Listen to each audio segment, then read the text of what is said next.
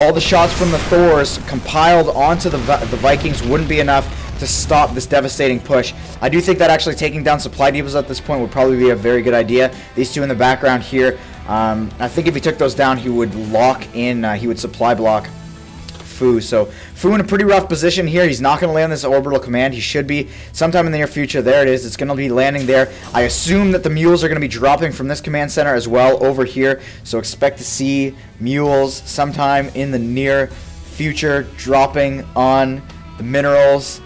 Okay, just training SCVs. I guess he's not going to use that energy. He might want it. He might be saving it up for a potential scan. He might expect that maybe Cloaked Banshees might be coming in. He has absolutely no idea, but you can tell that he's definitely fighting to try to stay in this game. However, if you do see mules drop anywhere, it's definitely going to be at this base over here. You don't want to drain out your main if you don't have to. We do have a scan going up there from Jinro. He's going to be taking a couple shots on this tank, and if the tank goes down, wow, really nice play there from Jinro, sending up the unsieged tank, taking one pop at the siege tank there of OxfOu, and it looks like OxfOu's going to be sieging up here, and he's going to be taking shots at this siege tank on the low ground. That tank's going to go down, but not before he gets off a shell on these Marines here. All those Marines are going to go down. We do have Marines being piled up to the front here to give himself vision on these units here, and it looks like that tank is going to go down. We have one Thor. No SCVs coming off the line yet to repair. There they are. 4 SCVs coming off the line. Banshee actually coming out for OxfOu. Didn't spot that one out. So Banshee is going to be coming out here, and he's going to be doing some harassment. Cloak is actually almost Cloak is finished now. So pretty interesting position we're in here now, where Cloaked Banshees could actually be the saving grace for OxfOu here, and this expansion has not landed yet. We don't see, there's the engineering bay coming up now. We're just going to take a look at the, just for fun, we'll take a look at the APM. We do have 115 and 130 for OxfOu and Jinro respectively, and actually this base is fully functioning. There are those mules I was talking about, and expect there's the other mule coming down there as soon as they hit 50 energy. Very, very nice play there, keeping on top of things. And actually I think Jinro should be pretty well aware of the fact that this base is up. He should definitely come back and deal with this.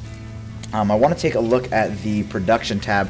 There we go. So we do have Banshees and tanks coming out for OxfOu. So finally making the switch over to tanks. He's finally going to be able to get those up. Thors, not sure what that was all about, but he went for the Thors, and I don't think it worked out necessarily all that well for him. Trying to salvage it. Is he going to salvage it? Yeah, he is actually going to salvage that. So not getting the kill there, unfortunately, for OxfOu. But OxfOu is actually, I would argue that he's actually ahead at this point right now. Just take a look at the income tab. Yeah, he's actually dominating right now in the income side of things. However, I don't think he has the production necessarily to keep up with all of this. We do have another command center actually coming out. So going on to 3 command centers on still 111 production. Pretty interesting stuff there. We have no upgrades coming out yet. And I definitely think that he should be looking for that. It's not all that expensive, especially at this late stage of the game. I expect that, yeah, there's just tons of SCVs piled up here. He's really going to want to send these over here. I think Jinro's playing a little bit too cautiously for his own good, but it looks like a Banshee's going to step on the fray here. Take a lot of shots there, and it looks like there the Marines go, getting that scan off. However, though, he's wasting that scan, whereas OxfOu, I don't think, has wasted any scans on the opposing army. So he's going to be significantly ahead in those mules, and he's going to be, as a result, way ahead in economy. No transfer on SCVs going out yet, so playing way too passively. No mining on this geyser either. I don't know what's going on here for Jinro. Not setting his rally point. 2 idle SCVs. Only 5 tanks and a scattering of Marines here. Switching over, getting a Raven, a Viking. Just a whole whack of units that I don't think are really going to do all that well for him unless he can get those tanks in a really nice position. And I can only assume, yeah, siege mode is up for OxfOu. So OxfOu is actually going to turn this around somehow. I don't know how this happened.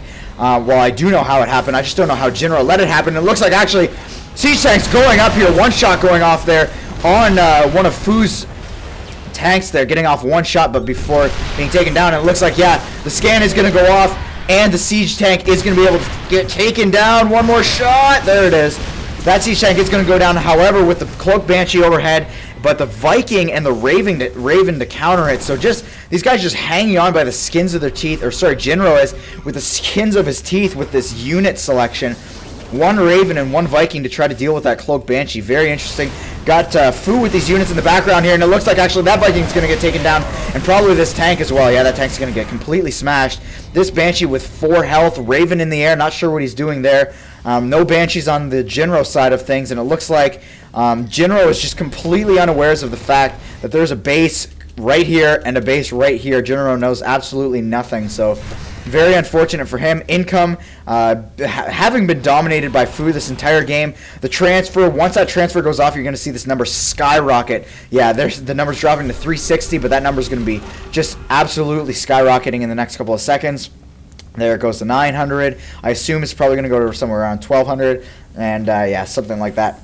Siege tanks on the low ground. Wow, 1500. Siege tanks on the low ground going to be able to take out some of this production here. And actually, the dropship overhead, dropping the Marines into the base. And a very smart play there by Fu, lifting that off. He's going to be able to back out that factory and land it elsewhere. Actually, he's going to be landing it on the tech lab. So he did have this pre-planned. It looks like we've got a Marauder on the field for Jinro as well.